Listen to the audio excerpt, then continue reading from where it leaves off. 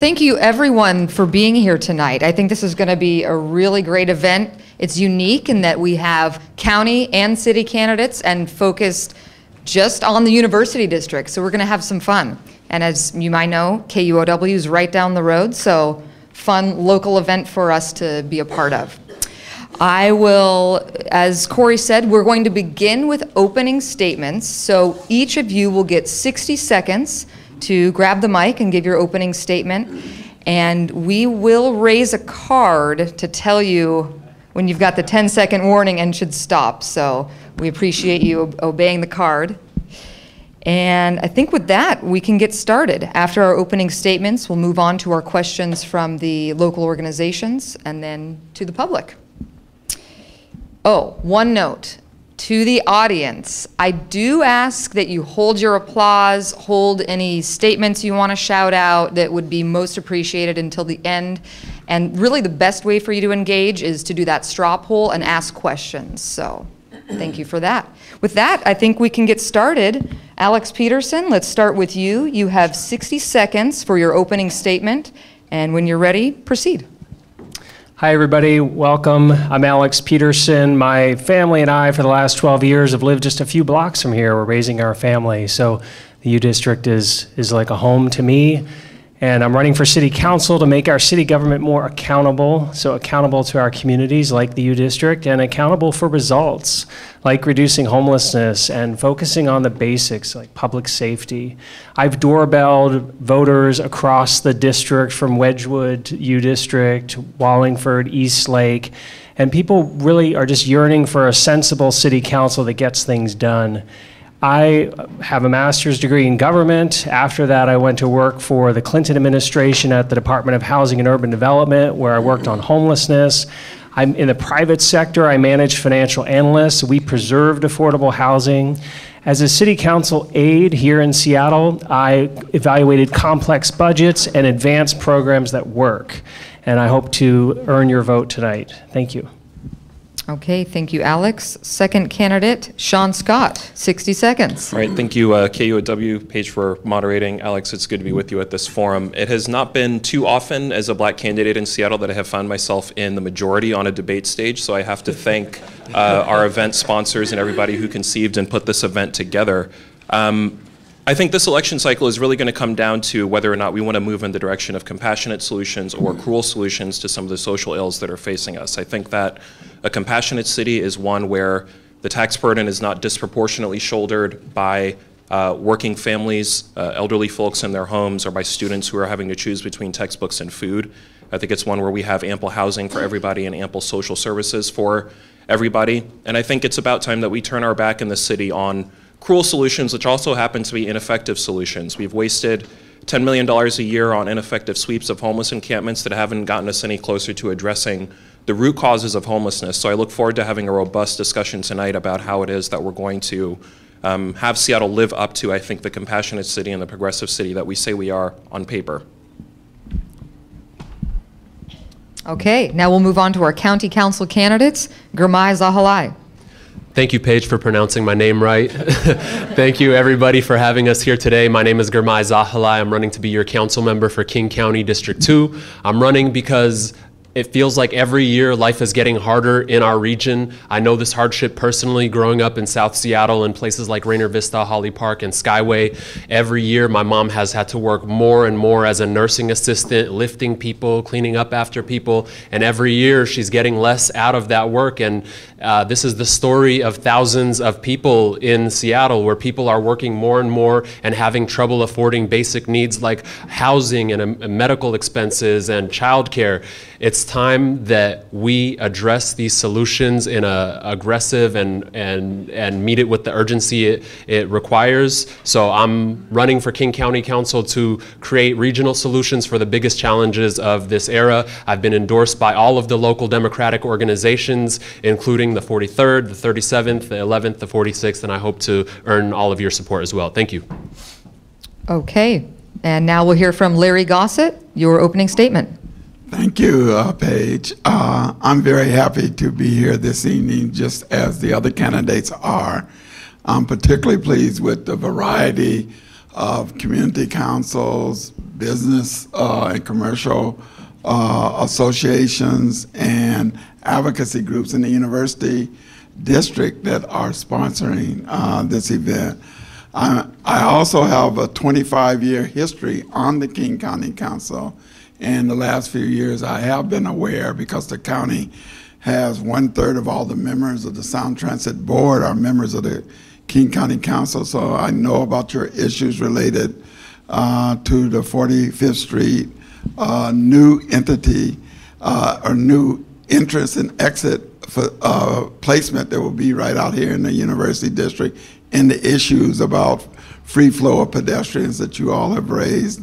I know about the transit issues because we're over the transportation department too, and I know that you all want to keep a little wider than the city is currently proposing Brooklyn Avenue, so we can continue to have bus service there. Public transit is very important. I look forward to interacting with all of And you we're on wrapping it up. the issues that you have. Thank you. Thank you. Thank you for your opening statements. Now we can jump into our questions from the local organizations. So let's start, actually, I'm going to start with a little icebreaker question. And you'll each have a minute to respond. While we're doing these, I may ask follow-ups, and I'll let you know if that's the case. So first question, should the Ave get a local historic district designation, like Ballard Avenue has, places in the International District have, Pike Place Market? Should the Ave get a local historic designation? We can start right next to me, Alex Peterson. Thank you. The Ave is a special place. It is historic, and we need to do everything we can to protect it. I'm really happy that Sean and I co-signed a letter saying, asking the city not to upzone the Ave. And that's really important to preserve things on the Ave, and historic district would be a good supplemental route to preserve as well. Thank you. Sean? So I would, in theory, as somebody who has studied history at the University of Washington, who is in love really with the history of politics and social movements in our city, say that generally, in principle, I would support a historic designation for the Ave with a couple of caveats. I want to make sure that we actually have a city that other people are able to come here and enjoy, so that there is actual social housing, actual housing that people can afford here in the city. So as long as a historic designation is not about preserving the Ave, as it were, in amber, but what we're really trying to do is preserve some of the small businesses that we see, POC-owned businesses, immigrant-owned businesses, as well as affordable housing units where they already exist. I think I would support it, but I think cities are dynamic, and they change. That's one of the reasons why people are attracted to cities like Seattle. So I would be curious to look further into what exactly a historic designation would entail before supporting it principally, but in theory, I think it's something that I could get behind. Okay, now to the county council candidates. Should the Ave get historic preservation? Gurmai? There's no doubt that this is a historic area that should be protected. For me, I'm more interested in making sure people can stay in their homes and people are housed. And so Columbia City has a historic designation, but we all know that mass displacement has occurred there. And so I want to make sure that we have strong anti-displacement measures, make sure that we're addressing the property tax epidemic that's pushing seniors out of their homes, make sure that developers are accountable and have inclusionary zoning policies, no net loss policies, policies that actually keep people in their homes and allow us to build affordable housing, and that's my stance. Okay. Oh, And Larry Gossett. Oh, we're hooked. There we go. Go ahead. I began by saying there's no doubt that the University District, given its storied history, I'm not surprised that people would want it to have historic designation. However, like a couple of my fellow candidates up here, I'm concerned about maintaining the very interesting and significant number of women and immigrant and African American and other business owners out here being able to maintain their shops and their businesses most of whom rent. And I don't know what it would mean to them being able to grow. I'm very interested in the low-income population that's still here, to have the opportunity to have some of their fellow family members move out here if we're able to build a few more low-income housing. So I'm going to reserve taking a position on that issue at this time. Thank you. Okay. Thank you for all indulging my first question there about the Ave. Now we're going to move on to our questions from the groups. This first one is going to be about transit, or what some call buses on Brooklyn. And this question comes from the U District Small Business Association. So about 21 organizations endorse the widening of Brooklyn Avenue Northeast to provide efficient bus-to-rail transfers to let the buses come in. And the association says that would impact 24,000 daily commuters. And the association calls it a failure of the city and the county and transit agencies for not having a solution to this so far. So the question is, let's see if I can have the exact wording up. Do you support widening Brooklyn Avenue Northeast by 6 inches in each lane to accommodate bus transfers to the future U District light rail station? And we can start at the Yes. end. Oh, I'm sorry. Yep, go for it. I'm so anxious. We'll work our way back this way. Go for it. Yes, I support that. I'm an honest King County Council, so a lot of issues relative to Metro buses come before us on a regular basis. And when I first found out that we're only 6 inches short of making Brooklyn wide enough for us to continue to have, or to initiate the effort of having some buses go down Brooklyn after we open the Sound Transit Stadium, I was very supportive of that. And I will continue to be very supportive of that idea, because I've been a strong advocate of public transit and making it available for as many people as possible in the U District and every other area of King County. Thank you. Okay, same question to you, Gurmai. Absolutely, I'm supportive, especially because metro to light rail connections are the future of our city. If we want to have effective public transportation, we have to have reliable bus service that gets us to the light rail, and that's going to help with congestion, that's going to help with the climate. So I haven't heard opposition to this yet. Maybe if we talk to the small business owners or something, and we'll hear what the reasons are, but I don't see a reason why we wouldn't do that. Okay, thank you. And to the city council candidates, Sean Scott. Right, so I think the climate crisis is real. I support widening Brooklyn Avenue to make it more hospitable to buses. I'm happy to be the only candidate in the District 4 City Council race who supported Sound Transit 3, who supported the Move Seattle levy. We've been endorsed in this race by the Transit Writers Union as well because of our support for the Orca for All program, which would make transit universally or closer to universally accessible in the city of Seattle.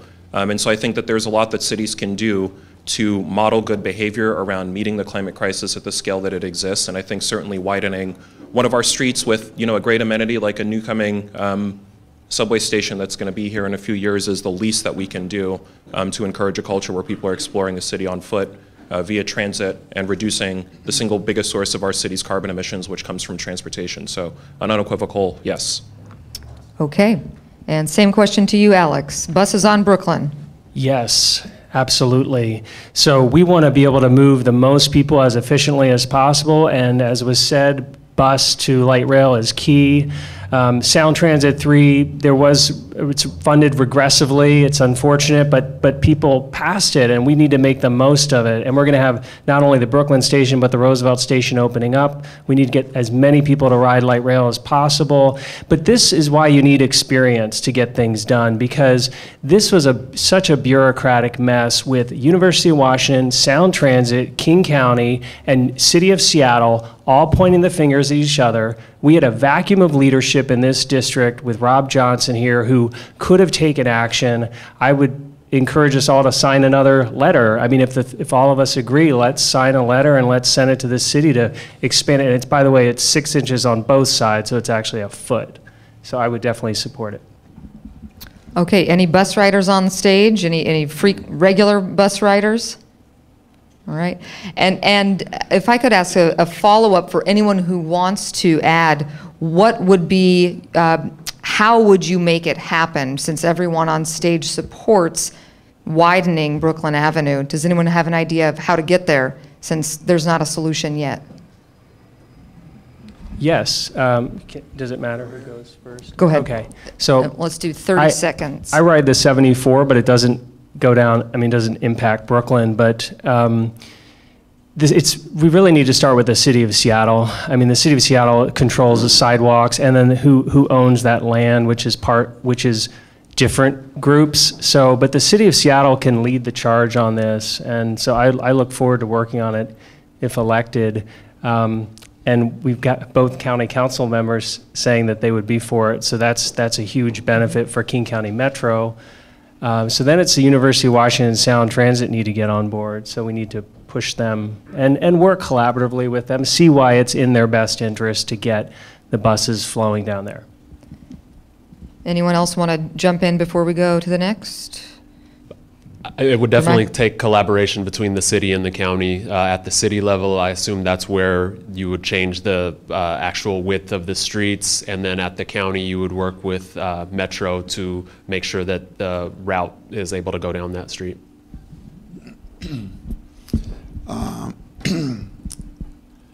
Madam Moderator, I'm very confident that the King County Council, all 8 of whom are on the council with me, have endorsed me. I'm sure that we can influence them. I've been endorsed by 5 members of the city council. I think it's very possible to revisit this issue and get a change. And we have 1/3 of the members of the Sound Transit Board. So I think it'll be possible for us to get the 6 inches on either side expanded so that we have the option of establishing bus transportation on Brooklyn. Okay. All right. And so we're going to move on to our next question, which is from the U District Community Council. The U District, now we're transitioning away from transit and more toward the issues of crime and the criminal justice system with this question. The U District has experienced instances of violent crimes, of violent assaults, some cases where people are released from custody and may shortly thereafter go on to reoffend. And the council, the U District Community Council, has pointed to an instance of a suspect who was arrested for a stabbing in January, released in August. And their question is, what will you do to address a public safety issue of this severity that's routinely happening in our community today? And let's start with the city council candidates first. Whichever one of you wants to jump in. So thanks to the business improvement areas throughout the city who put together this prolific offenders report. It's data that really the city government should have put together, and many of you may have heard of this report. Where people are arrested and then they're released quickly for various reasons, but they're then go and commit other crimes, allegedly commit other crimes. So it's a combination of things that needs to happen to reduce violent crime and reduce repetitive crime like that. It's both, working upstream to prevent crime and help people before they commit these crimes. It's to divert people away from the criminal justice system. The law enforcement assisted diversion program, LEAD. I support expanding that program. But when somebody's committing violent crimes, that's something that will require police intervention. And I think we do need to support the good work of our first responders. We need to hold them accountable. We need to fully implement the consent decree, but we also need to encourage them to deal with this, and that also involves city attorney, getting him to work harder. Okay, same question to you, Sean. Mm-hmm. So very early in my campaign for District 4 and City Council, I met with the University of Washington victim advocate who indicated to me that as big of a concern as violent crimes of the sort that you mentioned are, and we'll work our way back around to addressing that issue in particular, issues like intimate partner violence, stalking, harassment are equally big concerns, especially for members of the LGBTQIA+ community on campus here in District 4. I think that I would like to see something like a UW victim advocate transferred over to the Seattle Police Department, or an equivalent thereof created with the Seattle Police Department. I also support law enforcement assisted diversion. I was a campaign manager for the late Darren Morris, and he was a champion on not only LEAD, but also giving it the progressive revenue and funding that it needed to succeed. But I also think it's about holding our police force accountable. I'm the only candidate in this race who said that I would not have voted for the most recent Seattle Police Officers Guild contract, which the ACLU, among other community groups represented, said was a disaster for police accountability. So I think it's about getting our police force back into compliance with the consent decree and moving from there. Okay. Thank you. Now to county candidates, and I can repeat the question. What will you do to address violence in the community and public safety issues of this severity and repeat offenders? I'm a big fan of the LEAD program, law enforcement assisted diversion. In the initial report out that they had, they showed that people who go through this program, which matches people to case managers who address root causes of that led to a 60% reduction in future likelihood of committing crime and being arrested. And the reason why programs like that work is that they're addressing root causes and not just cycling people through jail and homelessness and the other ills in our society. And other programs that have worked like that, how many people here have heard of Oakland's Focus Deterrence Program? A great program where Oakland had a huge spike in gun violence. Instead of going down the route of just arresting everybody and taking everybody to jail, they did early intervention, used data to identify who was most likely to participate in gun violence, connected them to all kinds of resources, case managers, counselors, and they saw a 50% reduction in gun violence. Other programs that have worked in other cities, cognitive behavioral therapy to teach men, especially young men, how to manage their anger, because toxic masculinity is a real thing. And so having these alternatives that address root causes are the way that we should go. Okay, same question to you, Larry Gossett. I also support the idea that public safety can best be created by having alternatives. I read a report last week that said that 73% of all homeless people who are high and frequent utilizers of the King County Jail, either for misdemeanor or more violent crimes, commit very few crimes once they get a roof over their heads. We have a building down here that we built at 1812 East Lake, and we allow people to continue to drink and get high. Yet with that, we still had the 84 men and 2 women living there create far fewer crimes than they ever had, and visit Harborview Hospital far fewer times than they ever had. I think the emphasis needs to be on housing. I'm also a founder of the LEAD program with Lisa Dugard, and I know that's an option, as others have mentioned. Okay, thank you. And with that, we're out of time for that question. Move on to our fourth question of the night from the U District advocates. First, I'll say, who's heard of the high-rises going in the U District? A few tall buildings, okay, some under construction now. So the U District's getting denser with high-rises, but at the same time, there's becoming a deficit of open space, public space, parks, area for people to walk, recreate. And we currently, according to the advocates, have a 5-acre deficit of public open space, which equals 2 city blocks, but the streets are underutilized. Here's the question. Do you support revitalizing the Ave into a pedestrian priority street, rerouting buses off the Ave, and how do you think we should get there, if so? So let's mix it up and start with the county this time. This question about revitalizing the Ave into a pedestrian priority destination. And whose proposal did you say that is? This question is from U District advocates. Yeah, okay, the U District advocates. I think that I could favor, if you have overwhelming community support for us to de-emphasize buses on University Ave to encourage pedestrian. I'd only heard before the night that when we build a new transit station on 45th Northeast, people want us to make it as pedestrian friendly as possible so that people can walk the buses, walk home, take advantage of all the diverse stores and businesses and eating establishments on the Ave. So that's my response. Okay, thank you. Gurmai.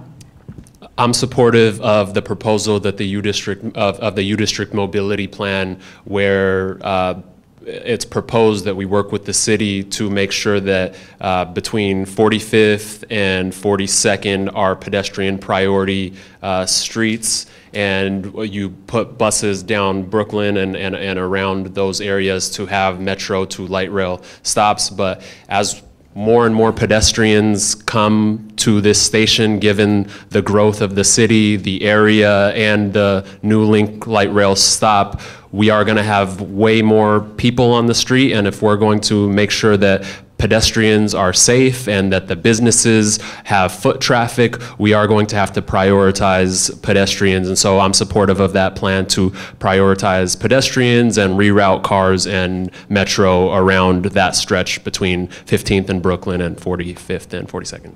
Okay, so to Sean, and I'll just repeat it, do you support removing buses from the Ave, giving pedestrians priority? If so, how do we get there? I do. I heed the recommendations of the U District Mobility Group and have heeded them since declaring my candidacy in November of last year, in saying that when we look at Pioneer Square, we see Occidental Street, a street that is pedestrianized, where people are walking to and fro on game day, able to go to some of the bars and coffee shops that are there. We can have the absolute same thing here in the University District.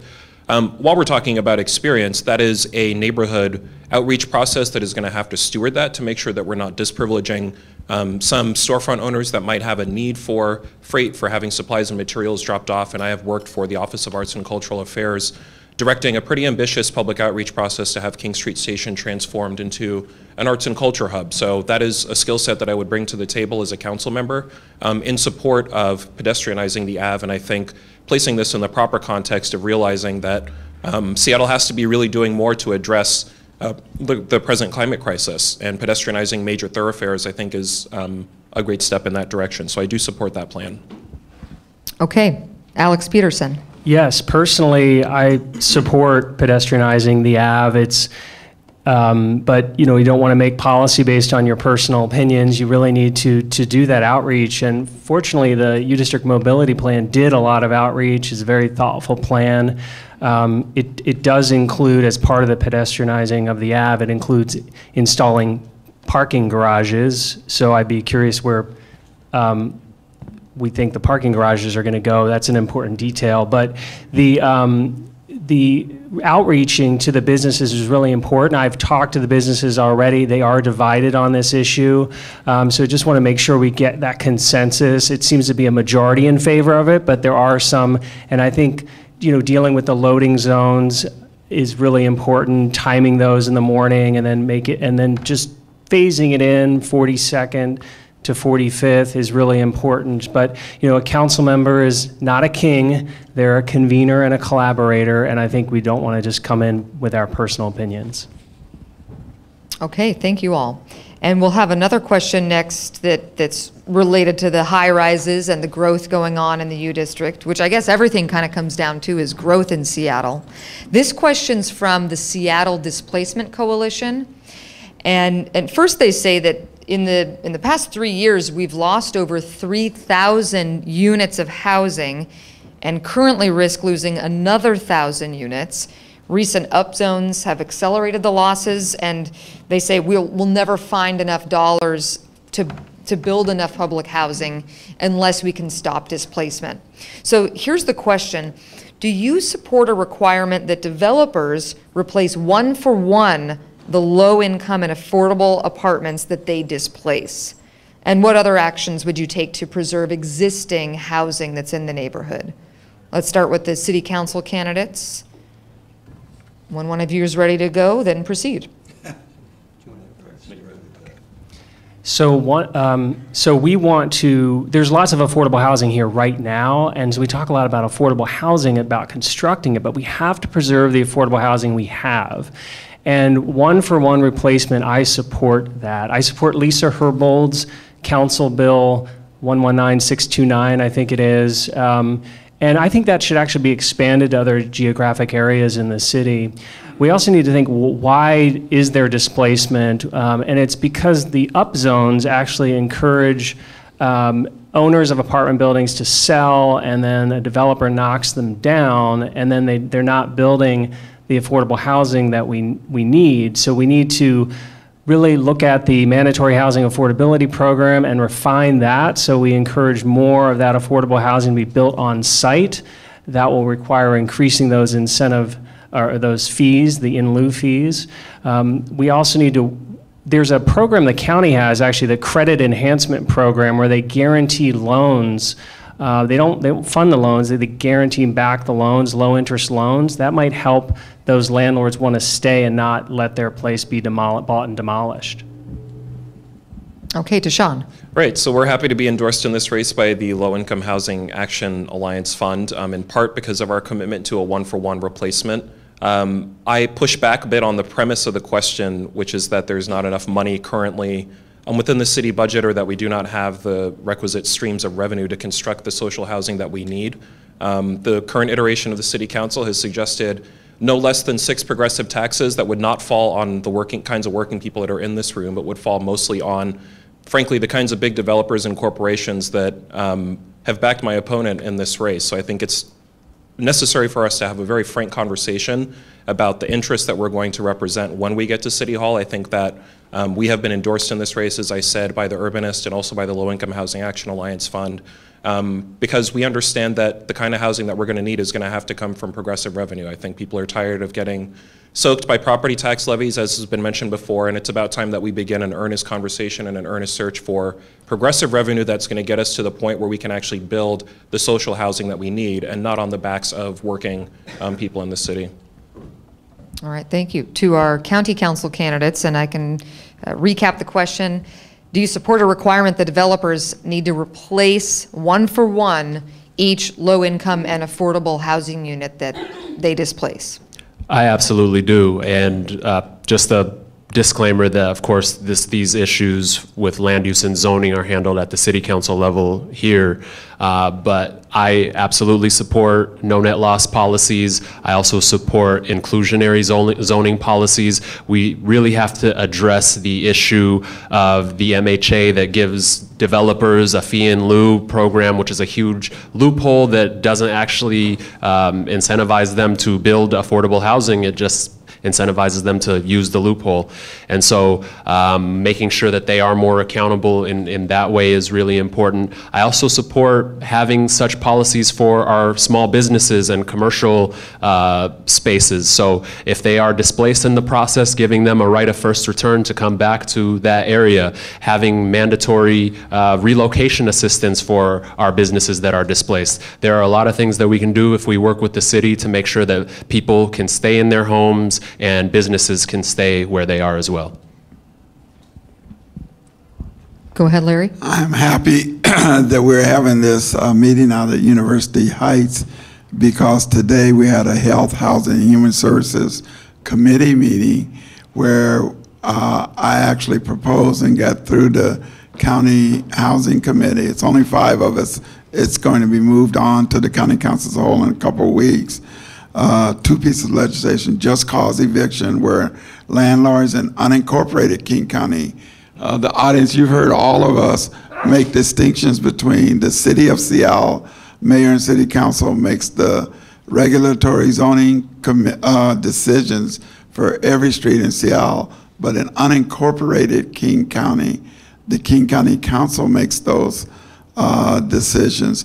But we were inspired by the fact that the city of Seattle has just cause eviction, and we adopted 14 ways in which landlords can justify kicking someone out, but not in 20 days. We extended it to 60 days. And we said if they tear down housing, they have to replace it if it's at 60% or below the average median income in the county of King. Thank you. Thank you. All right. If we'll bring the mic back this way, we'll turn to the crowd in just a few minutes. So if you haven't submitted a question yet, this is a good time to start thinking about that or write it down, and we'll collect them in just a few minutes. Or maybe he already is. You can hand them to Devin, who's right back here. First, we have a question from Seattle Fair Growth, and this time we're going to split it up. First, we'll do a question for the city council candidates. Earlier this year, Seattle's City Council passed MHA, mandatory housing affordability, which allows developers to build higher buildings in exchange for providing a small percentage of affordable housing, either in the unit or by paying a fee. The question for you two, what steps would you take specifically in the U District to improve the MHA ordinance, especially with regard to preservation and displacement? So I think about the fact that MHA is a market incentive program, essentially. I think that we have seen nationwide in healthcare, in housing, in schools, sort of what happens when you leave big civic decisions up to the unfettered or even the fettered private market. It really is not going to do everything as far as delivering all social goods on an equitable basis. And I think that housing is one of the most basic social goods that you can have. So I think a lot less about how to structure and tweak MHA as it is. I would let council members who have led on that issue previously, many of whom will still be on council if I'm fortunate enough to get enough votes in November. And I think more about what it would take to have an increased civic investment in social housing, perhaps instituting a land bank so that the city has the revenue that it needs to purchase land as it comes available on the private market, and then distribute that land perhaps to not-for-profit housing providers, or maybe even using our newly created city-county authority, which is as yet revenue neutral. I was looking for the stop sign. I felt like I was going a little bit long. So I think it's about the fact that MHA is a market program, and I'm really not running to be wealth management for some pretty well-heeled developers. I'm looking at what it would take to actually have increased public investment in our housing decisions. All right, thank you. And to Alex, same question. Sure. So mandatory housing affordability, I think it is a problematic program. I have experience in real estate finance. I worked at HUD during the Clinton administration, and when I was a legislative aide, we actually increased the incentive zoning fees downtown and in South Lake Union, which is actually funding millions of dollars of affordable housing today.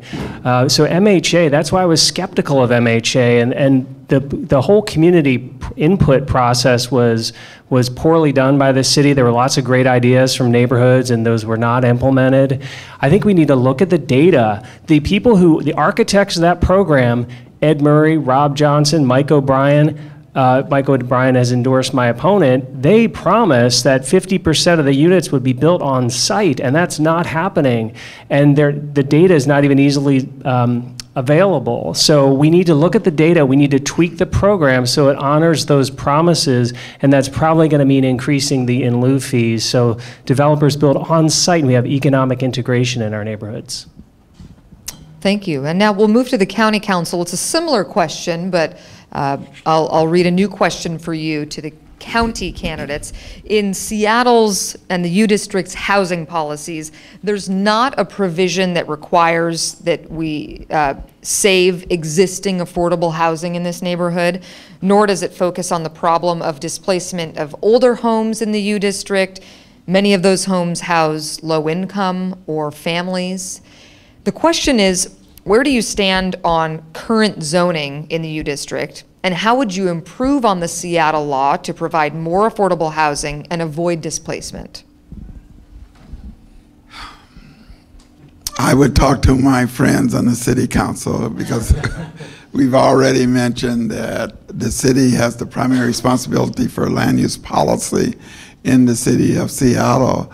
And in the University District, I think we have to have some kind of combination.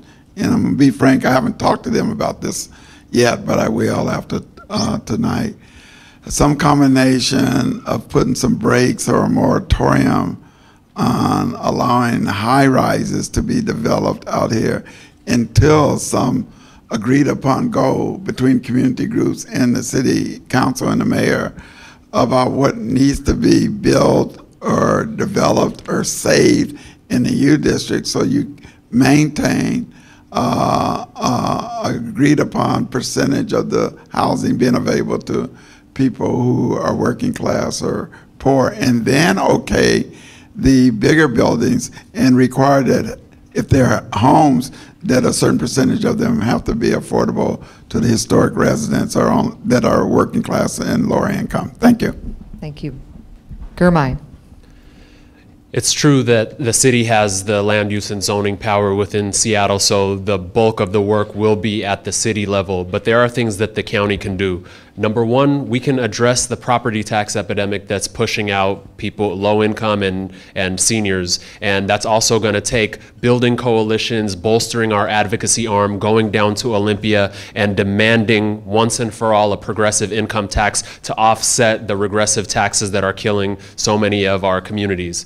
Number two, we can help people with shallow rent subsidies, people who are on the verge of homelessness because they can't afford those few dollars standing between them and homelessness on any given month. Number three, we can make sure that we invest the money that we already have in a more efficient way rather than continuing to increase these regressive taxes. One plan that I've seen work in other cities is investing local public pension dollars into local infrastructure and local affordable housing. That'll allow us to use the money that we already have in a more effective way rather than continuing to push people out through property taxes.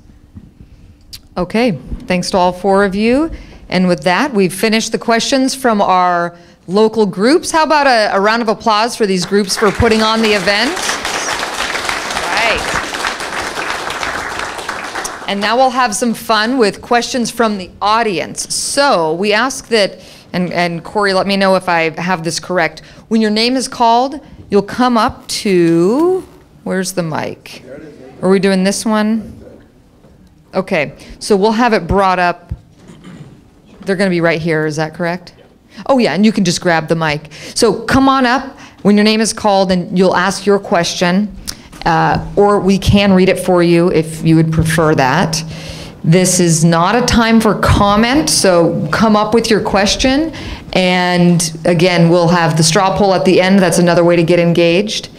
So while we're organizing these, I'll just kick it off with a quick one. What do you find personally unique or memorable about the U District? As we're getting these arranged, go ahead, Larry, he's ready. From 1964 to 70, I was a University of Washington student, and I graduated, I remember that. And then secondly, right around the corner here on 47th and 12th is Gossett Place, a facility for formerly homeless people that is the only non-transitional housing unit, and it's 62 units for formerly homeless people. We have 5 staff there. They can stay there the rest of their life. I think it should be a model for the whole country. Thank you. That's what I remember about the U District. Okay, any other memorable or favorite things? I had 2 first jobs during high school. Number one, I used to go door to door selling knives through Cutco. Anybody remember Cutco? So when people ask how we were able to knock on so many doors, there's nothing that can compare to showing up to a stranger's door with a bag full of knives. So number 2, I did a paid internship program at the University of Washington my junior year while I was at Franklin High School, and I remember driving up with my parents and seeing the big W, and it was my first time on a college campus, and I was sleeping there in a dorm room on campus, and so just remembering my first transition away from home and feeling like this is the place where adulthood started. All right. Sean? Black man going door to door with knives, huh? All right. I've lived in Seattle since the spring of 1992. Have spent most of that time since 2003 here in District 4. And honestly, the first thing that comes to mind whenever I'm asked this question is the fact that my dad and I used to go for walks to Husky Stadium. We had Husky football season tickets the same year that I think The Seahawks had to play at Husky Stadium because the roof was caving in at the Kingdome. So it's, you know, the Hawks have come a long way. I mean, my fondest memory, honestly, was I think the Hawks lost to like a 0-4 Tampa Bay team, and everybody was like, how could this happen?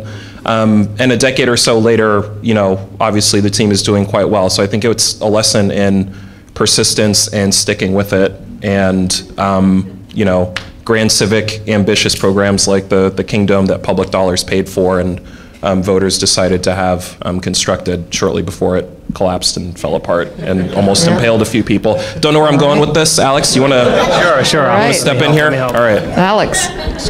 So it's in this building, actually. In 2008, I brought my wife and my 2-year-old came here because there was going to be a debate among Hillary Clinton supporters and Obama supporters.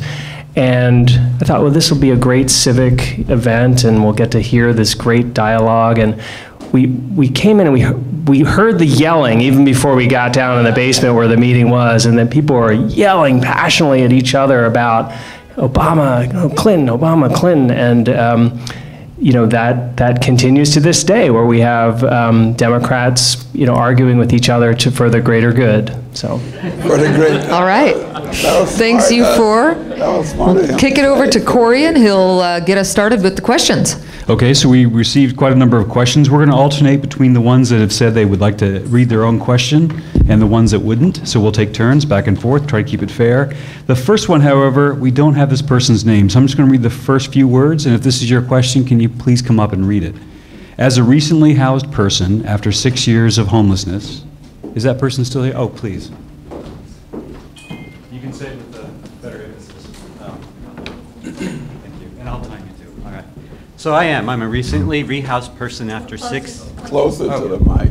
after 6 years of being homeless. I recently am rehoused, and I'm housed here in the University District. I'm a lifelong Seattleite, born and raised. And so I have a question, obviously, about homelessness, since I've recently been completely immersed in the whole system. One of the things that I've heard from my friends who aren't homeless is that they would like to know what exactly is happening with the homeless programs. And would you, as candidates, back a proposal or an ordinance to periodically report to the public how much money has been spent on homelessness programs, including homelessness prevention, how many people have been kept from homelessness or rehoused, how many affordable housing units have been built? Because I hear you say housing affordability around here. No, there isn't. Right out that door there is a building that used to house moderately income people. I had 2 friends there. It's being torn down, and another fairly high-rise building is being built there, none of which are affordable housing units. So anyway, would you back that? Would you report to the public in a way that's clear and concise, maybe publish it in the Seattle Times that says how much money you've spent, where the money went, how many units, and where have they been built? Thanks. Thank you. Yes. Yes. And at the King County Council, we're working with the City of Seattle and the Suburban Cities Association right now to put together a new county-wide housing advocacy program targeted toward reducing homelessness in a very significant way. And part of that is regular reporting, because about 15 years ago when we initiated ending homelessness in 10 years, we were extremely embarrassed that after 10 years there were more people homeless. So we've been strong advocates of sharing information and involving the community in the effort this time. Yes. Okay. Anyone can jump in next. Gurmai? Yes, absolutely. I would support Report Out. And this is such a complicated question because there are so many forces at play that are causing this issue. Every year, the federal government is giving us less and less money to build affordable housing.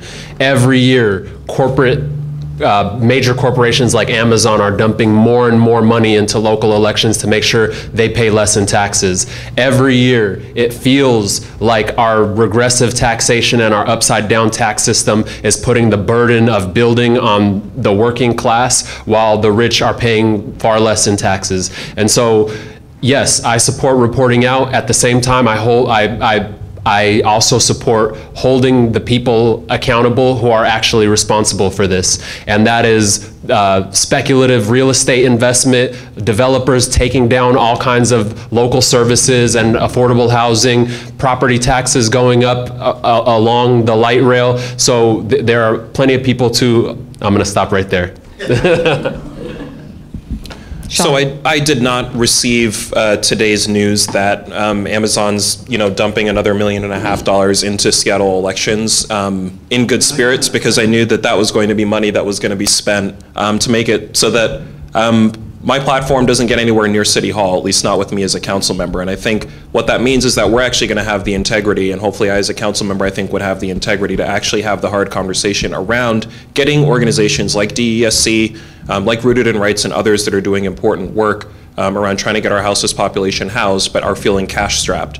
It is definitely the case that a number of reports recently have indicated that our city's homelessness response has been plagued by a number of biases, racial number one, and I think we have not been doing enough to pay close attention to how the sweeps are negatively impacting folks with mental health issues. And so that's a policy that I do not support continuing. I think we need to have more progressive revenue so that the organizations that are on the ground doing the work to house folks are able to continue to do the work that they need. Okay, Alex. Thanks for the question. I actually doorbelled you, and yes. And when I doorbell throughout the district, homelessness is the #1 issue that people raise, and I get mixed responses. Some people are, their hearts are broken about it. They want to help. Others are very frustrated and angry. They see their taxes going up, but they don't see homelessness being reduced. And so I think, making public sort of a dashboard of outcomes about where the money is going, that transparency will do lots of beneficial things. It'll make the public feel better about where their tax dollars are going. It will reveal where we need to have more efficiencies and effectiveness. It'll also help us get our fiscal house in order as a city government. We have a $6.5 billion budget now, but we're going to need more money for permanent supportive housing, and that'll help give confidence to do that if we have this dashboard. And I know Councilmember Teresa Mosqueda is trying to get that dashboard. I support the formation of the regional authority too, to work with King County. Thank you. Okay, we're going to go for a question that I'm going to read. How important are programs such as tiny house villages, encampments, and safe lots in the city, county's strategy to end homelessness? Do you support these strategies, and what will you do to ensure their success? And then if we could have Karen come up and be ready to ask her question after this. We can start where you're ready. Was it tiny house villages, safe lots, and what else? I'm sorry. Tiny house villages, encampments, and safe lots. When someone's ready to jump in, or I can. What was his third one? Tiny house villages, encampments, and safe lots. Safe lots, LOTS. Yes. Correct, safe lots. For vehicles or RVs. I can go first if you like. Okay, so there are all sorts of best practices proven to reduce homelessness. We've seen homelessness go down in cities across the country. Permanent supportive housing, people getting the housing first approach, get them inside, and then people experiencing homelessness can deal with the crises they're having, whether it's mental health or something else.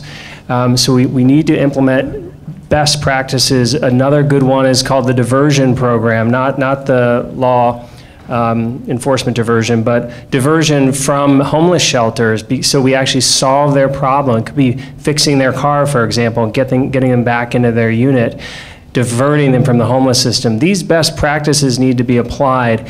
Encampments, tiny house villages, and safe lots are not best practices. They are part of the system that we have now because we are in crisis, but ideally we're sort of moving away from those, and I support the enhanced shelter model where you're bringing people inside and they're paired up with case management. Those tiny house villages that work really well have the strong case management. So I have been to Nicholsville here in District 4 twice. I was able to see firsthand the amount of pride that the residents there took in maintaining and upkeeping their community. And I think that they would be dismayed to hear that what they have built in the face of odds that I think most of us would buckle in the face of does not qualify as a best practice. I think that the city needs to be doing what it can to support people who have carved out shelter for themselves in the face of a homelessness crisis. We want to make sure that there's not as much of an antagonistic relationship between the city and some of these tiny house villages, which have proven themselves to be perfectly capable of governing themselves, cleaning up, making sure that it is a, as I said before, in the face of some pretty big odds, a small beacon of resilience for a lot of these communities. So I do support tiny house villages. I support making sure that the city has a good relationship with some of the encampments that have already been established. And I should iterate one more time that I do not support sweeps of homeless encampments, which have cost us $10 million a year to the tune of $60 million a year over the last, or $60 million over the last 6 years. I think we would rather have that money spent on mental health and supportive services or other arrangements. Girmay? I also support them, and I also am opposed to sweeps. At the end of the day, we need to build affordable and public and supportive housing, and we need to build it quickly. All around the county, we see empty, vacant plots of land, many of which are shovel-ready and ready to be built on, but because certain agencies don't want to give them up, they are not built. So we need to take an assessment of where these plots of land are. We actually already know where they are. We need to combine forces between King County Housing Authority, Seattle Housing Authority, and various nonprofit and community organizations. We need to put pressure on those agencies to release that land, and we need to build, build, build, while making sure that we also put in place strong anti-displacement measures in the surrounding areas. I concur with what Girmay just said. He doesn't hear me say that very often. Over the last couple of years, starting in 2018, we pressured the state legislature to change the law where counties and cities, if this land that we own, for various reasons, we own a lot of lands dispersed throughout the county, we can now give it to low-income housing developers for free, whereas before we had to get market rate for the land. And that's going to be significant along Martin Luther King Way, where we have a lot of little lots that were left over by Sound Transit. And we're going to build housing at far lower price than before, and we're going to incentivize developers, low-income home developers or other developers, so that we can do that. And we have a 5-year plan that Councilman Gossett recommended in December of 2018 to build 44,000. I want the public to hold us accountable for doing this if I'm reelected. Thank you. All right. Thank you. Good evening. I have a fairly specific transportation-related question. There's been a lot of talk about coming light rail stations and pedestrian-oriented Ave, Brooklyn. My question is, we don't all live and work and stay in the U District 24/7. Some of us work downtown, some of us like to go downtown. I like to go downtown to play chess. Will there be any corrections to reinstate the bus runs on Roosevelt and University Way to downtown? The loss of Route 66 on Roosevelt, 71, 72, 73 to downtown have had a huge negative impact. I used to go downtown in 17 minutes on a 66. Now I take 2 buses, 45 minutes. Okay, so we can start with whoever's ready. So I think those, I absolutely would support making sure that we have some of those bus lines reinstated. I mean, I live in Roosevelt right now and acutely feel the relative lack of bus service from how I remember it was when I was in school here a decade or so ago. So I guess my answer to your question is really pretty succinct in saying that I absolutely would support it. I think those what are known as redundancies are very, very useful when you have both light rail that's going downtown, as well as maybe a connected bike network that can get people down there, as well as buses. What you're doing is you're letting people know through the way that our city is arranged, that it's supposed to be explored, not necessarily via automobile, and that there are a lot of ways to get around. And so the more that we can do to encourage that, the better. So, yes. Yes, so like a lot of us have talked about, to reduce climate change, we need to get people to ride transit, and we're actually making it harder for a lot of them with these bus lines that have been cut. When I've doorbelled in View Ridge and Wedgwood and others trying to get their buses were cut, and they have to now transfer at University of Washington and walk over a bridge in the rain, and it's very cumbersome for people with mobility concerns too.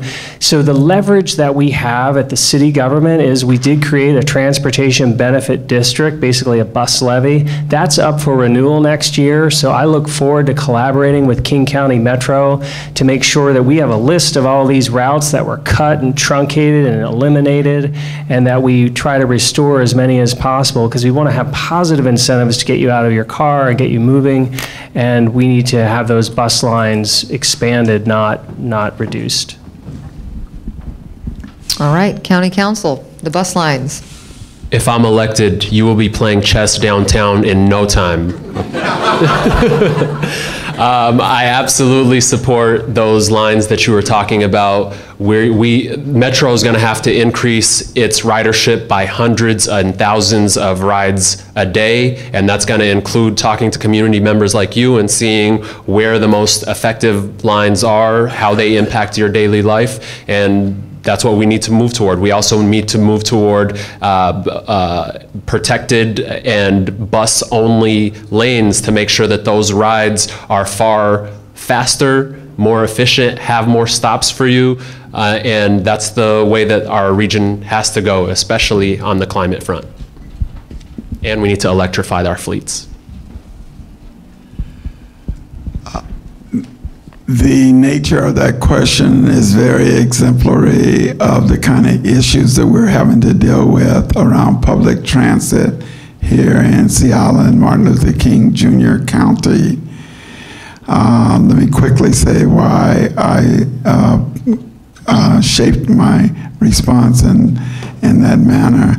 By November 5th, you all will be voting on a couple measures that, if they pass, will dramatically reduce the amount of money that we'll have to support public transit on buses. That's the first thing.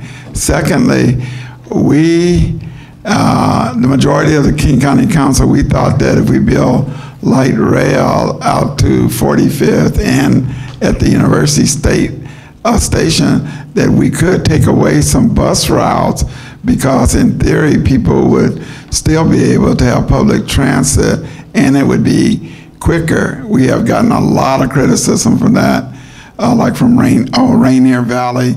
They said you took our buses off of MLK and in hopes that we'd ride Sound Transit. These are very challenging issues. Thank you. Thank you.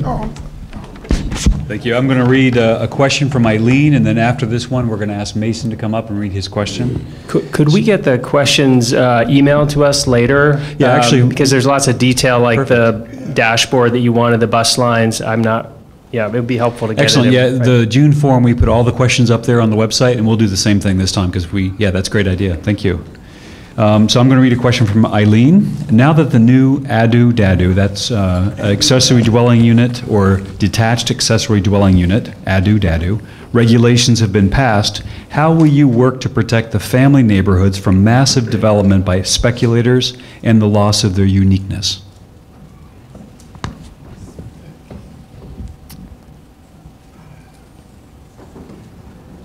Anyone can jump in on this one, get us started on ADU and DADU. And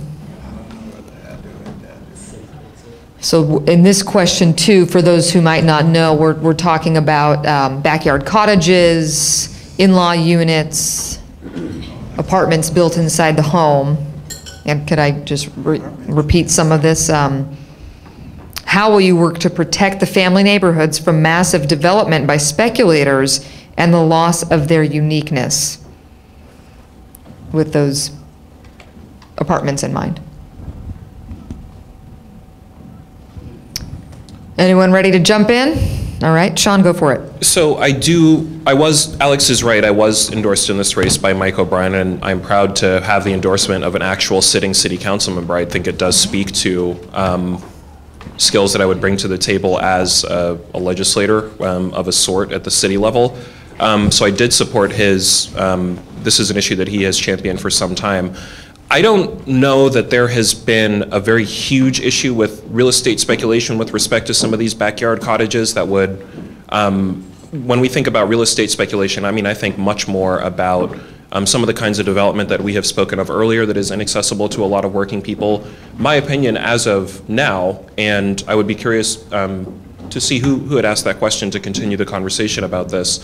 My understanding as of now is that backyard cottages present an opportunity for people that want to perhaps have caretaking, if they have caretaking needs, if they have an elderly parent, if they have disabled family members, as I had at one point in time, having those folks be able to find dwelling closer to them so that it does present an alleviation for some issues that we might see around childcare and around caretaking issues. So I would be curious to hear more about what some of the considerations or concerns are around real estate speculation with respect to backyard cottages, because that's not an issue that I, as of yet, have heard a lot of concerns raised about.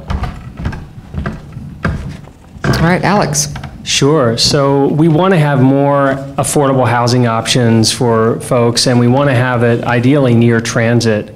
And I have major concerns with the accessory dwelling unit legislation that was passed. I think it was, what they did is they removed the owner occupancy requirement. So an owner no longer needs to be on the property at all. And that will, I'm concerned, open it up to real estate speculation where they'll tear down reasonably affordable single-family home and build 3 units that are all more expensive than the thing they just tore down. There are concerns about, having, 8 people living in each one of the units. There's concerns about parking, but my main concern is the one about the real estate speculation. But we just need to look at the data. So what I would do is, first 6 months of the implementation of the law, see what has happened around the city, and if we are seeing the real estate speculation, then we need to amend the law. We need to keep, this is just a general policy approach I have. Let's look at the data and let's make changes so that we don't have unintended consequences that are negative. All right, and so this really more pertains to city policies, but if you two would also like to jump in.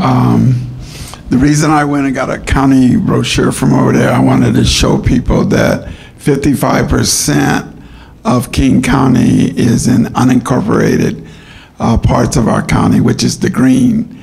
And it has been extremely difficult for the King County Council to maintain an urban-rural growth boundaries.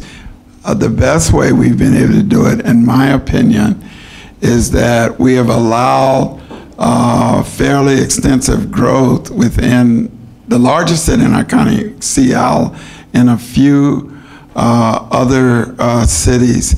So I'm hesitant to say that infill housing is something I would be against, because our population has grown about 200,000 in the last 7 or 8 years, and we're still been able to maintain a relatively reasonable urban-rural growth line, and we're really trying to prevent urban sprawl from going all over our county.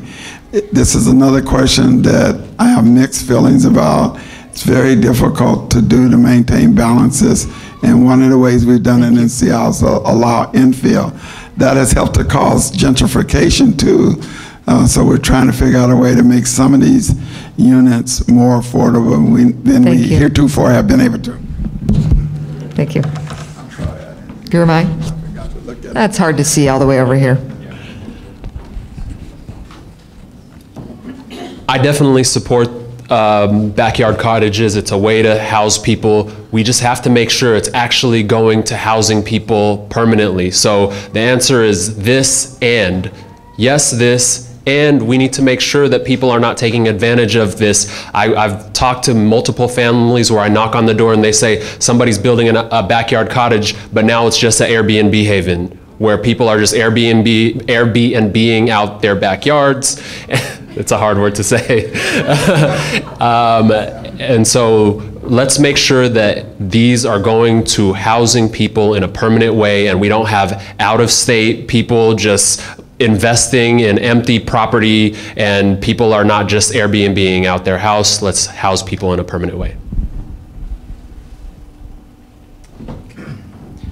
Hi, I'm Mason Wiley. I'm the Associate Director here at U Heights.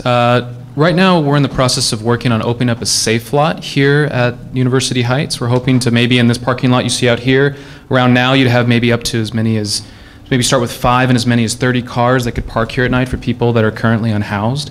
I'm wondering if that's something you would support. Right now we're working with Councilmember Pacheco, and he's been very gracious in helping to get city funds to help pay for that through the Low Income Housing Institute would maybe manage it, maybe we work with faith-based groups in the area and other community partners.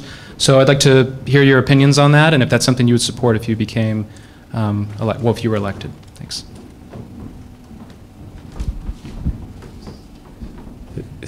Go for it. Oh, Just making sure, is that a city council question or for? I guess it is, sorry. City council then, okay. Sean and Alex, if once one of you wants to jump in. I went first last time. Okay, I'll keep track now. So our goal is to reduce homelessness, and to do that, we need to get people into housing. And to get them the services they need. And there are best practices around the country. Safe lots have struggled. So it's basically where people living in their cars and they are put in a place of safety, like this parking lot, for example, be designated, would be the concept of a safe lot. And it's been tried in Seattle, it's been tried in other cities. It seems to be that, if you have really intensive case management services, that's the most effective approach. But I think, again, we need to make sure we're doing what's proven to work and to get people into housing and get them the services they need. So a safe lot's not the end in and of itself. It's sort of a means to an end. So you want to do it well, and you also need to engage the community. So I think, again, a council member is not a king. They're a convener, they're a collaborator, and I think the council member's job would be able to get that sort of input and communication going. Well, I think that so long as the city of Seattle is in the middle of what even Bruce Harrell has admitted is a crisis surrounding houselessness, I believe his exact words were a human rights crisis around the issue of homelessness, I think that we would be quite cruel as a city to simultaneously not adequately fund housing services, not adequately fund organizations like DESC, while also continuing to criminalize people in essence for being poor in public. As long as that is the case, I think that I would have to support a safe lot.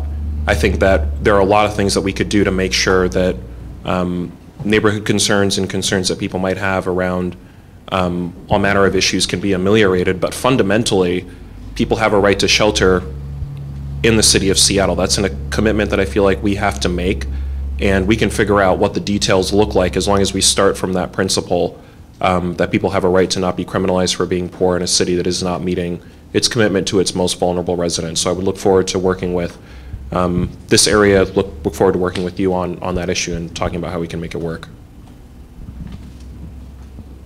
Okay, we'll move on to our next question then. So let me go ahead and give this one to you. Sure. And you can read his name. Okay. And then the next question after this will be asked by Lisa, so just be ready when they're wrapping up. Okay, so this question's from Richard. And this could be for all four candidates, how will you defend big trees from development pressures which are cutting too many big trees? See that sign in the back of the room reminds me of that. So how will you defend big trees from development pressures which are cutting too many big trees?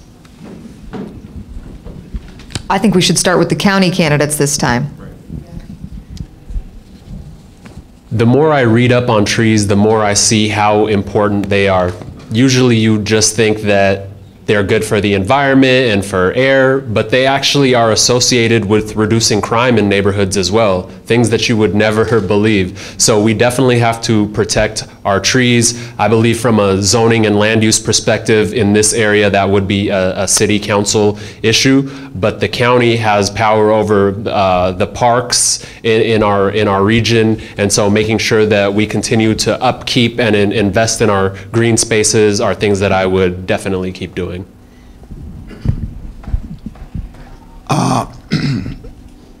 Madam Moderator, I've heard in recent years that in the city of Seattle, small trees do better than big trees in protecting the environment. However, I've also heard that we have to have, also paradoxically for environmental reasons, some big trees because of the role that they play in a natural and built environment. So in general, I support our city having some trees. Thank you.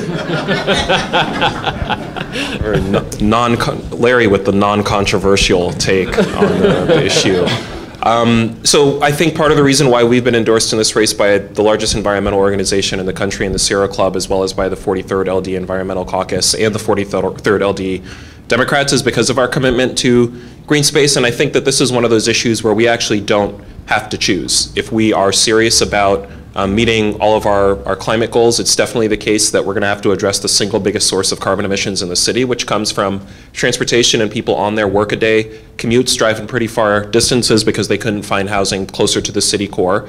It's also the case, as Larry pointed out, that I wouldn't say small trees, I think trees that are at a more ascendant phase, right? So moderate to large size trees are much more, let's say, aggressive as far as how much carbon they consume, so that's something that we can actually have a role in stewarding. In new development, as long as that development is not directed by some of the private market forces that I've tried to identify the course of this evening, I think is some of the root causes for some of our concerns. That's more not-for-profit housing development, that's more public housing development. We can have more of a say over making sure that some of those trees that are going to help us meet our climate goals are actually planted at the same time that we're addressing transportation through more housing options in the city. Thanks for the question about trees. So very important in climate change to have these large trees. The sequestration of carbon with large trees is scientifically proven, and we have to protect the trees that we have. We are the Emerald City after all, and we as city council members need to have a stronger tree ordinance to protect the existing trees that we have. And I'm proud that I was endorsed by the environmental organization yesterday, Tree Pack, which focuses on protecting our large trees here. And so it's really that getting the city ordinance so that we're keeping track of the large trees we have, we're enforcing it, we're protecting them from being torn out. Let's have a 1-for-1 tree policy as well for developers. We talk about the housing. Yeah. Fortunately, they're not the same size when they get replaced. So Lisa's going to ask a question. 3 for 1. All right, Lisa. Hello. I'm a resident here, low-income resident of the Ave itself. And my question is, what will you do to support people with disabilities living here, including mental substance use disorder, but also physical mobility disabilities as well? Thank you.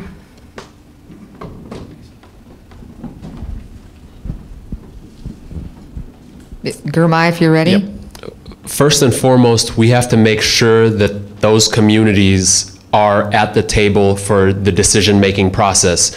We shouldn't make a decision and then wait for the reaction to come from those communities. We should proactively reach out and work with organizations to make sure that as we make those decisions, their voices are being heard, because far too often this city, this region is designed without those communities you mentioned in mind.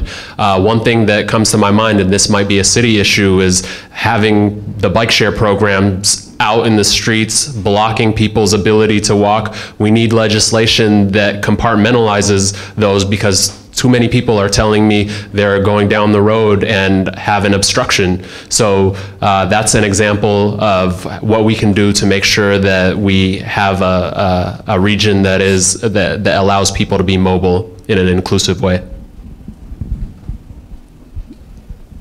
Larry, go for it if you're ready. And where is Lisa? Oh, okay. In King County, we have a goal of hiring 2% of our workforce, and we have 16,000 people that work for us to be physically, mentally, or otherwise challenged.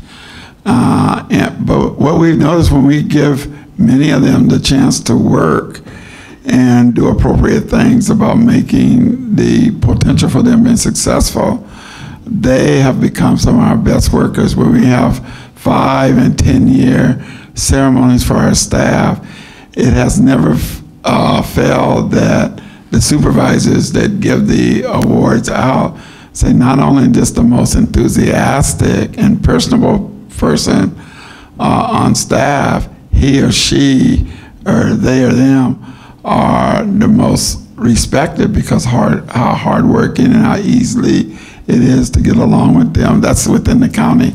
In the broader community, we have fourfold and increased funding for programs that put an emphasis on providing services and educational around this class of people throughout. Germay and I went out and met with one of the disability programs. They're doing a great job. We have to continue to support. So I attended a recent Disability Rights Coalition forum, and I was glad to do so because as somebody who was a caretaker to my sister, Nicole, who passed away recently, this is an issue that I have spent a lot of time, 20 years in fact, thinking about how to make our cities actually more accessible to folks with accessibility needs. I think it starts with the fact that we already have a city agency in the Disability Rights Commission that has been collecting data, making recommendations to city council members around this topic. So I would, rather than sort of say what sort of issues I have learned about personally as a caretaker, I would defer to them institutionally because I think they have a wealth of knowledge. I think it also has to do with the fact, and this has to do with the county level, our vulnerability index, the index that we use to measure how we're treating our most vulnerable citizens with respect to housing, currently does not do as much tracking as it ought to for disability and ability and accessibility issues, excuse me. So I think that that's something that we would want to build the political will for at the county level with a couple of the candidates here, and making sure that some of the new development that we see is ADA compliant as well. We haven't seen enough of a conversation about that at the city level because I think not many people bring this as a sensitivity to governance. I agree with thanks for the question. I agree with what everybody's set up here in terms of having everybody at the table for these decisions, the employment, and also I guess I would add housing stability. That's very important, and money for mobility, so sidewalks is key. One of the things I've supported for years is real estate developer impact fees. So when things are built, real estate developers are paying into a fund which can go toward fire stations, parks, schools, but also to that infrastructure such as sidewalks. We have lots of places that don't have good sidewalks, that aren't really set up for people to get around easily. Okay, thank you. We've got another question from the crowd. This one's from an anonymous writer. As you know, it was just on Monday, Indigenous Peoples Day. This question is related to something that happened to them. The leaders of the Lummi and Yakima nations recently called for 3 dams on the Columbia River to be decommissioned and removed to protect salmon and to protect salmon runs from extinction. Do you support the proposal to remove those dams? There's a second part. How should the Northwest produce renewable energy while de-emphasizing dams?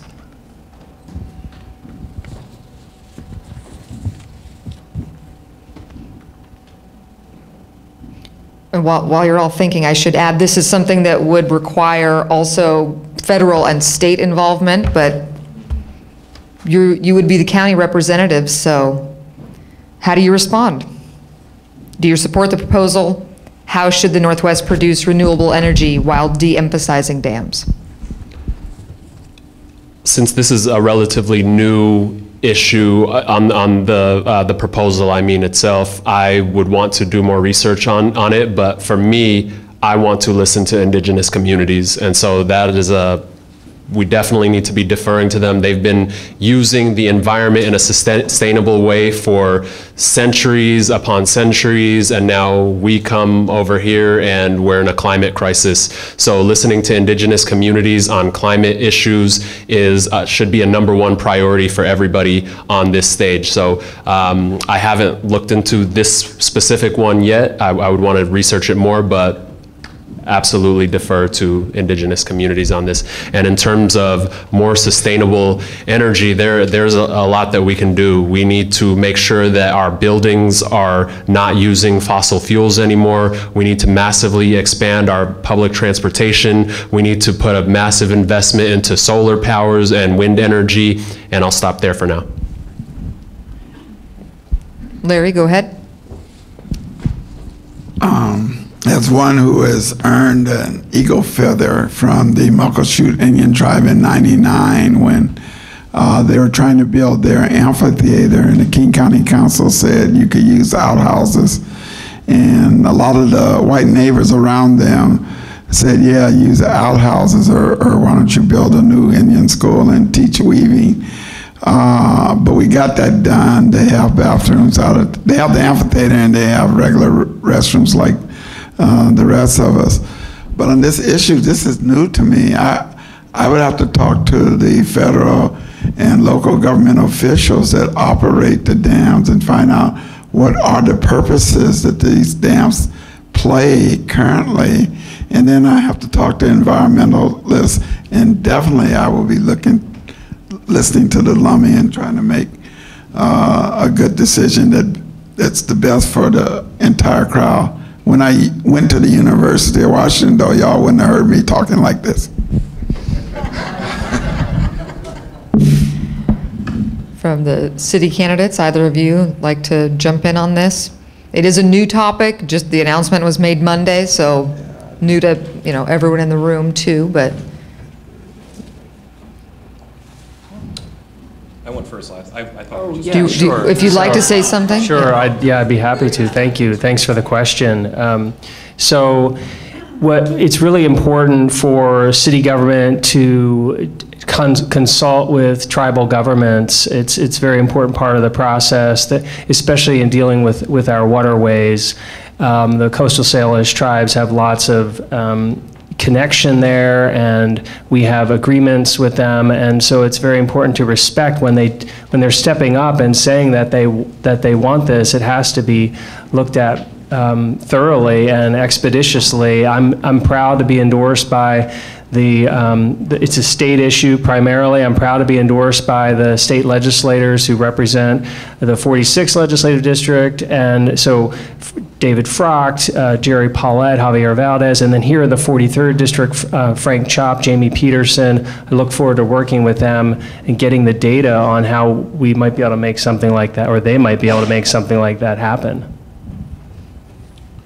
I think for too long, because we have had government officials that do not respect the concept of sovereignty with respect to our indigenous peoples, these kinds of decisions have been made on behalf not only of indigenous communities, but also on behalf of, frankly, well-meaning settlers like me that don't want to see city government sort of continue to perpetuate a very, very traumatic cycle of misusing, misappropriating, and abusing native resources and people in the area.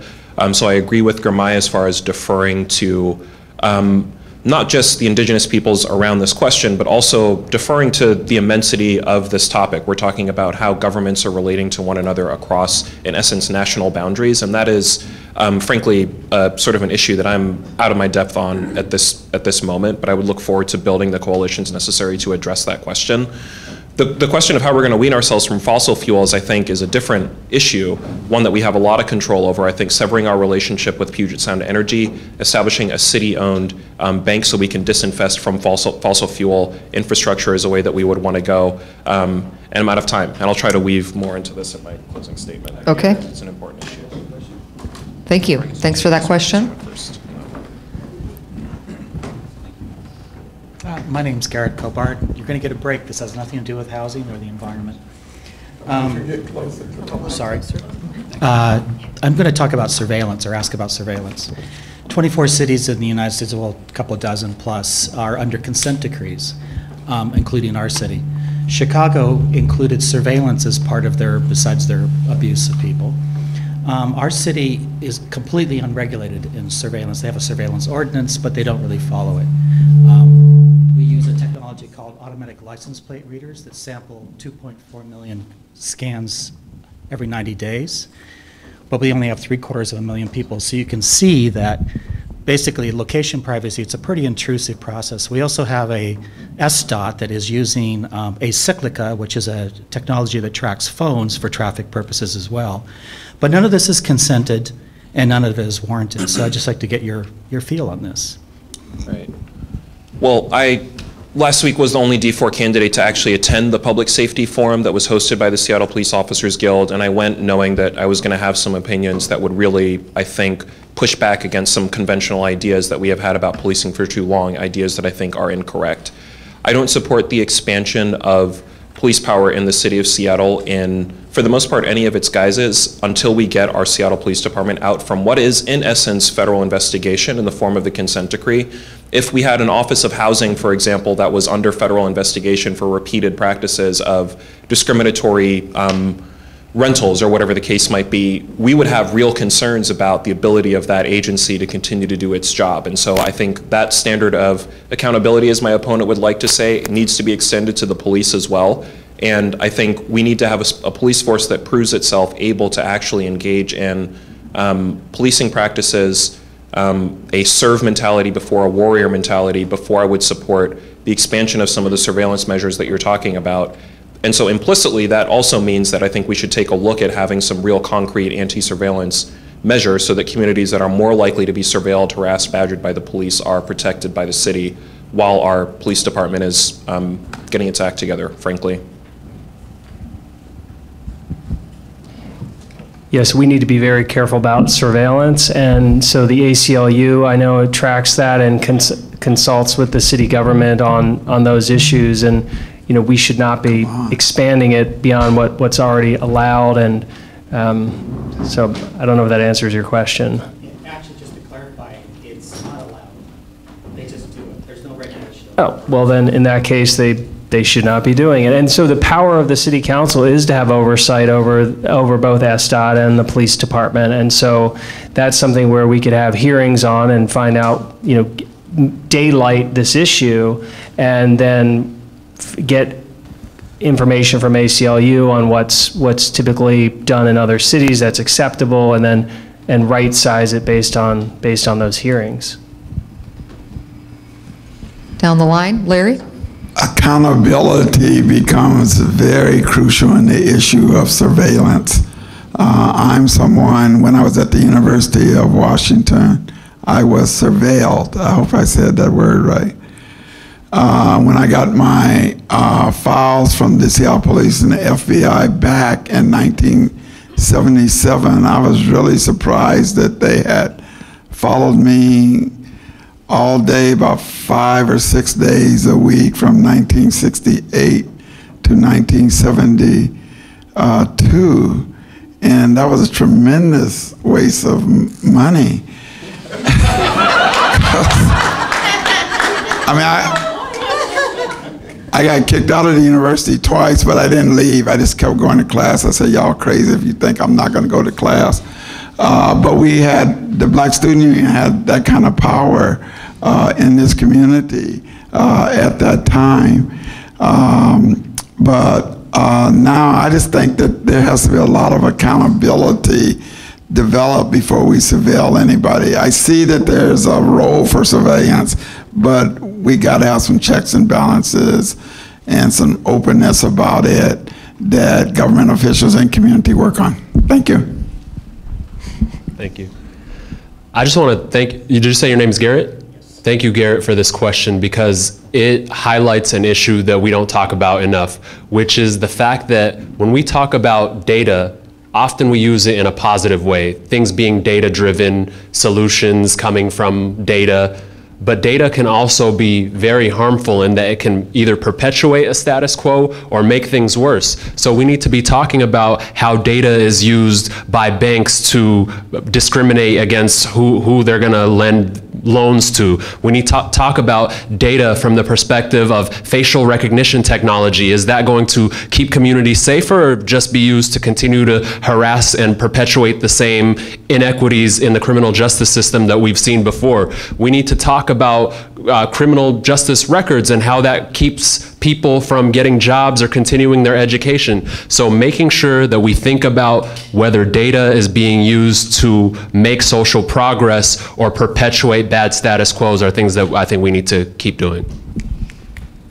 Okay, thank you all for those responses. We are nearing the end of our time. Corey, should we move on to closing statements, or I can do this? We've got 2 minutes before. So okay, let's dive in. Okay, this is from an anonymous person here in the crowd. The U District is one of the few neighborhoods across the city that contains a census tract where the majority of households do not own a car. As a member of the city or county council, how will you advocate for those of us who do not own cars and depend on walking, biking, and transit for every trip? Should we do 30 seconds or a minute? 30 second, rapid fire. Yeah, I think we talked a lot about this earlier today, but making sure that we have pedestrian priority zones, making sure that we expand bus transportation, making sure that we make our streets safer for pedestrians. We just saw a tragic incident yesterday where a woman was killed crossing the street in an area that advocates had been advocating for a long time for more safety in that area. So those are just a few ways, and my time is up, so I'll let somebody else go.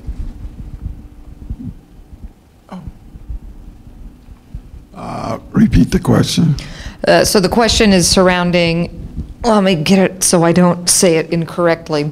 As a member of the council, how will you advocate for those people who don't own cars and depend on walking, biking, busing?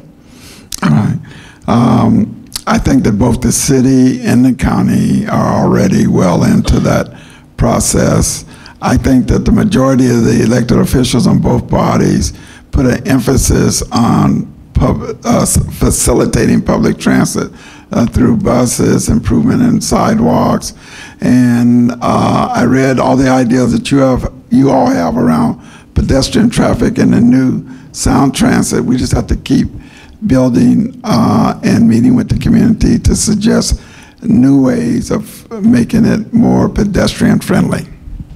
Okay, 30 seconds to Alex. Urgent thing we need to do is everybody needs to vote no on Initiative 976, the horrible Tim Eyman initiative. It's on the ballot with us. I think we all agree, vote no on 976. When the light rail opens up here on Brooklyn Ave, doing the thing that the mobility plan wants to do is to widen the street so we have seamless connections for you, have great sidewalks so you can get around. Sean? So I don't own a car. I love Seattle and the people here too much to subject Seattleites to my driving. I supported Sound Transit 3, support the Move Seattle levy. I think that it's going to be about making sure that Sound Transit 4 also has the revenue that it needs, and that we're working with all the community partners that want to see Seattle have a world-class comprehensive light rail system and eventually a subway system. That's one of my main priorities. It's part of the reason why we've been endorsed in this race by Seattle Subway and also by the Transit Writers Union. So. Okay, with that, we'll move on to our closing statements here already. So we'll start at the end with Larry Gossett. You'll all have 90 seconds. And of course, watch the time card. We'll let you know when your 90 seconds are up. Each of you can start when you're ready, Larry. Go ahead. Okay. I got started in the movement for social change and political fairness and involvement of all the people while I was in college. I looked at things more in a clear black and white fashion as an advocate for Black Power. As a result of the 25 years of experience, a large number of issues have become more shaded and complex to me. And I realize that politics is the art of compromise, and I've gotten very good at it. There are public transit and environmental. I want to create a King County New Green Deal. I want to facilitate the development of the 44,000 housing units that I pushed politicians to adopt, and I want to be more active in providing public support of children ages 0 to 18, particularly those in the juvenile detention centers, and creating hope and opportunity in their lives. Thank you very much for allowing me to be a part of this program on this evening, along with all of you. Next, Gurmai Zahalai. I want to thank you all as well for having us today. Thank you for everybody on this stage for participating today. I told you a little bit about my story earlier, growing up with a single mother who had to work endlessly to provide for her children, and that's the story of thousands of people in South Seattle, where I'm from. By the time I went off to college and law school and came back to South Seattle, everybody had been displaced. So many people had lost their homes, and so in an era of mass displacement where people are no longer living within Seattle city limits, the King County Council is going to play a much bigger role moving forward to address the major challenges of our era. We need to build 244,000 units of affordable housing by 2040. We need to get to that right now. We need to reduce our carbon emissions dramatically. We had a goal in 2007 of reducing our carbon emissions by 25% by 2020, which is 2 months away. We've only reduced it by 1%. We have a lot of work to do. We need to dramatically expand our public transportation. Our criminal justice system continues to be riddled with racial inequity. We have so much work to do, and I'm excited to work with all of you to get that done. We have been endorsed by all of the local Democratic organizations, and we want to continue working with you as well. Thank you so much. Okay, 90 seconds to the City Council District 4 candidates. Sean Scott. Right, so thanks everybody for making it, our panel moderators, the other candidates. Alex, it's good to be with you again. I think that there's a pretty clear direction that the city of Seattle has to go in this election cycle, not only in District 4 and beyond. I think in a post-2016 political reality, I think where we have conservatives at the national level using illegal immigration very much as a cudgel to sort of reverse some of the progressive gains that we saw in the Obama years, we in liberal progressive Seattle have to be attentive to the ways that there are similar dynamics that are sort of working locally, where we have people who are really stigmatizing and demonizing and otherizing our houseless population, on the way to reversing gains like $15 an hour minimum wage, on the way to expressing resentment towards secure scheduling and a domestic workers' bill of rights, zoning reform that's going to get us more housing options for working and everyday Seattleites. So I would urge all of us to make sure that we're supporting candidates that are going to be on the correct side of some really big issues with respect to environmental and racial justice. Those are issues that we have tried to lead on in this race. It has earned us the support of organizations like the 43rd LD Democrats, and it has also earned us the criticism of, I think, some pretty entrenched groups of power in the city, including some pretty big corporations that recognize that we're trying to build a movement from below for the city of Seattle, and that's not going to stop. I hope that we're able to get enough votes in November to sort of take this fight to City Hall. And I hope that by and large our electorate makes the right choices, not just in the District 4 race, but also across the city, to make sure that we're going in the direction of embracing the future as opposed to, I think, some of the more reactionary conservative trends that we've seen nationwide and shouldn't want to be a part of here. Thank you, Sean. Closing statement, Alex Peterson. Thanks everybody for being here tonight and sticking with us through all this. I'm running, like I said, to bring more accountability to City Hall, and let me tell you what I mean about that. So I've knocked on the doors of voters throughout District 4, every block in District 4, and that's 20 neighborhoods, 133 precincts. I did it myself, and I'm going back out into these neighborhoods again. And today I was in Bryant, and I met a mom named Tia, and she said that she wants a city council that listens to her, that listens to her community. She wants a focus on the basics of city government. She wants somebody who's experienced, who can help reduce homelessness. I worked at the Department of Housing and Urban Development on homelessness. She wants somebody who increases public safety, who works collaboratively with our police department, our first responders. So I believe that with greater accountability, that we can do great things together. We can create more affordability so we can afford to stay in the city we all love. This is why I've got a broad coalition of endorsements. I'm endorsed by several labor unions like the firefighters, the iron workers, the machinists 289, the laborers, the plumbers. Also endorsed by the Seattle Times. I'm endorsed by the state legislators who represent this area, Frank Chop, Jamie Peterson, David Frocht, Javier Valdez, endorsed by Tree Pack, that environmental organization. We talked about protecting trees. So I hope that I earn your vote on November 5th and look forward to working with all the organizations who organized this event tonight in the U District. Thank you. Okay, with that, those are your candidates for King County Council and City Council that would represent the University District: Larry Gossett, Gurmai Zahalai, Sean Scott, and Alex Peterson. How about that applause you've been holding?